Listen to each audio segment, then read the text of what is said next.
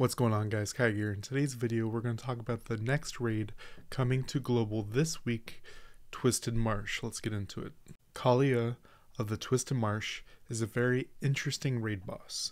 Damage-wise, she's easier to kill than Shadow Castle, but mechanic-wise is harder than Naraka. She applies bleeds and poisons with all of her skills, and if you mess up her mechanics, it's probably a wipe. So let's take a look let's take a look at the weapon, sub-weapon, and accessories. So the weapon gives you basic attack plus 2 levels, cannot exceed max level, making this not a weapon that you really want to go for. Sub-weapon increases monster damage dealt in arena and battlefield. This goes to 6%.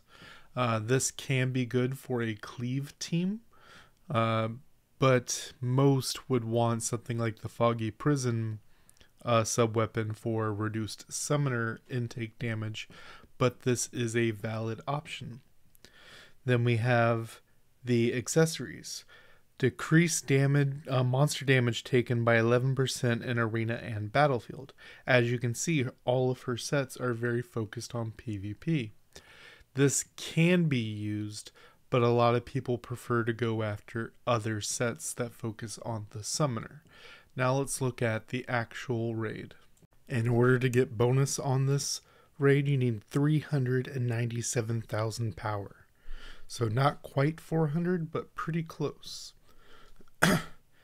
This was just a random pickup group, just some people that were already in queue, and so you're going to want, you have a couple options here. Primarily you want 2 damage dealers and a cleanse/healer. The best options are Shushu and Lulu, both of which do very, very well in this raid. Shushu can be used in several other places and also has more uses than Lulu in this particular raid, but Lulu is a decent option until you get a bunch of Shushu going. So as we go into it, she gives you a little bit of time in the beginning to stack stuff up on her, but then she has 2 basic attacks that she will do. One is she does this jump up and slam, which will push you back and apply 2 levels of bleed, 2 levels of poison. Then it does circles outwards that do the same thing. Now what you can do is with Shushu, applies immunity to your team, which will ignore the knockback and will also ignore the poison and the poison and bleed. So you take the initial slam damage, which isn't anything, and then you ignore everything else, allowing you to ignore the mechanic. Generally speaking, you want to dodge it just to get in the habit of it.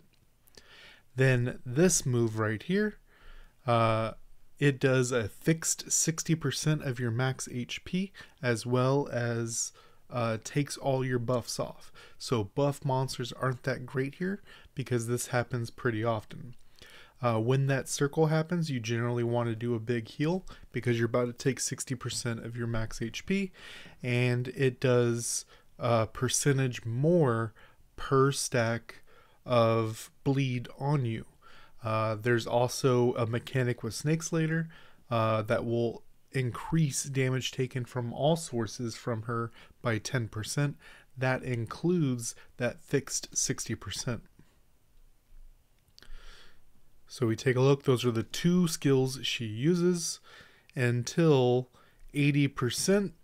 When we'll go into the snake phase, something to note, if you're able to take her from 84 to 68 before this animation ends, or just burst her down quick enough, you will entirely skip the snake phase, allowing you to not have to deal with this. Now it becomes a little Frogger simulation where they come out and hit you.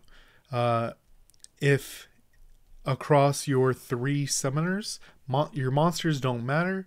If the summoners get hit 3, so 111, 210, whatever, then you will get a 2 debuffs. One is 10% damage taken, and the other is +1 mana on all your summoner skills if that happens. But as you see, I am not moving. I'm not even attempting to move.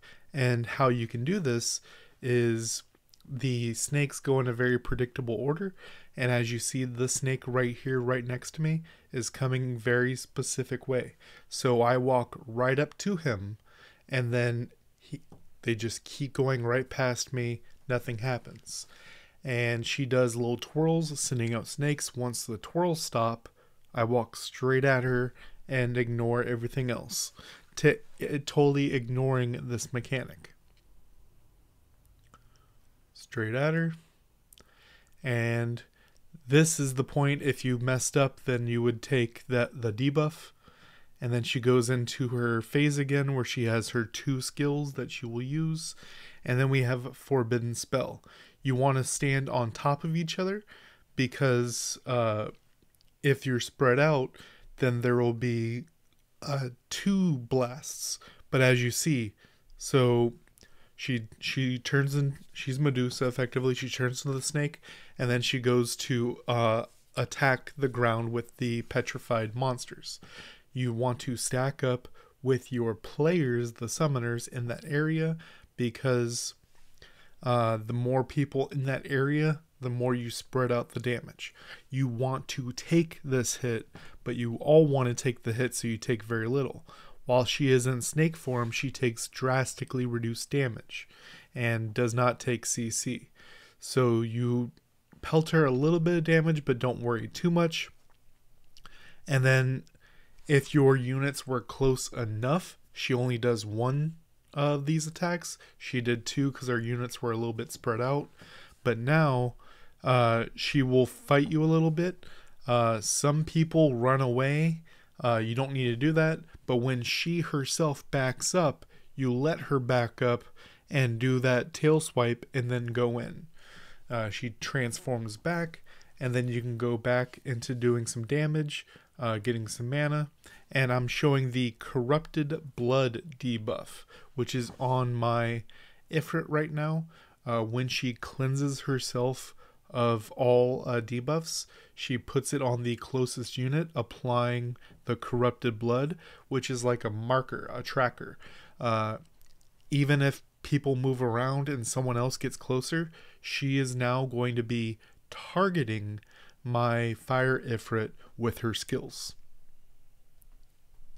So when she does that ability where she jumps down and then does the circles, it targets the Corrupted Blood unit. Now, what happens here is there are 3 corridors. One directly there, one to my right, and then one directly behind me. There will be a flame mechanic, as you see directly ahead, that happens, and you want to get away from it. This is the Medusa looking at you. And she does it 2 to 3 times. This is random. I've tried it so many times to figure out if there was a way to figure it out. If the best way is to look at 2 corridors, and if you don't see something turn red, you go forward because the other one's behind you. This one she did 2 times. Most of the time it's 2, but sometimes it's 3. And she always targets the Corrupted Blood unit, which looks like it's on one of my teammates' units. We're pelting it down really well. And then the first pull. So these pulls on the ground, whenever she does her twirl, she is going to put down pulls on the ground. And the first time she puts down pulls on the ground, we're getting another snake mechanic. These don't follow the same strategy. Sometimes you can find a particular spot that the snakes don't hit, but most of the time it's going to be kind of random. There's no safe spot. But the last 3 waves of snakes, the pulls go away, so you know you can just go after her.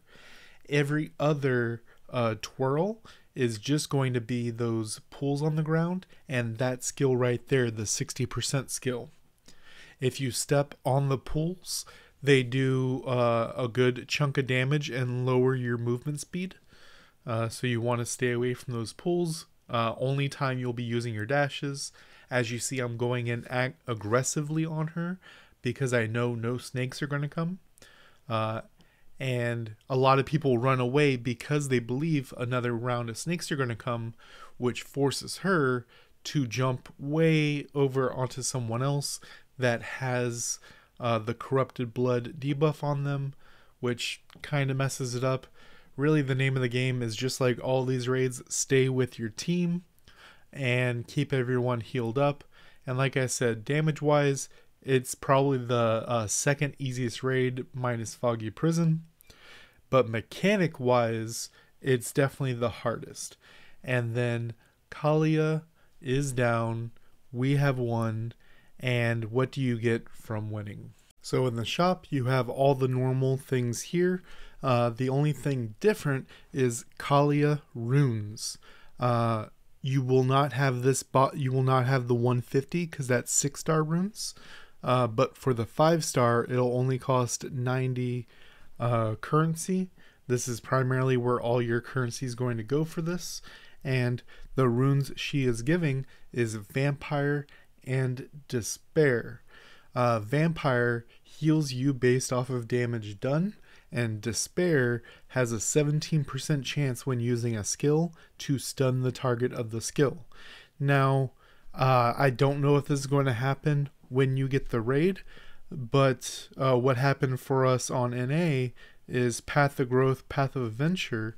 They have added the Despair to Lava Cave and Vampire to Laboratory of Madness. So it's not really a big deal to get it, but what ends up being a big deal for Kalia is the material you get from her is used all the time in blacksmithing. For 6-2, a lot of gear requires her Kalia skin shard. Not just her gear, but a lot of gear does. So that's all for Kalia of the Twisted Marsh. Let me know in the comment section down below if you have any more questions, and have a good time.